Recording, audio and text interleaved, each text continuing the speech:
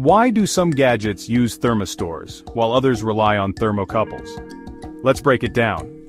First up, the thermistor. Think of it as a sensitive nose for temperature changes. It's made of ceramic or polymer and its resistance changes with temperature. Great for precise measurements in home appliances like your coffee maker. Next, the thermocouple. Imagine it as a rugged adventurer. Made of two different metals fused together, it generates a voltage that varies with temperature. Perfect for extreme environments like jet engines and industrial ovens. So, what's the difference? Thermistors are super accurate at a narrow range of temps. Thermocouples? They handle the heat and cold like a champ with a wider range but slightly less precision. In the end, it's all about the right tool for the job. Got a delicate task? Go Thermistor. Facing the elements? Thermocouple's your hero.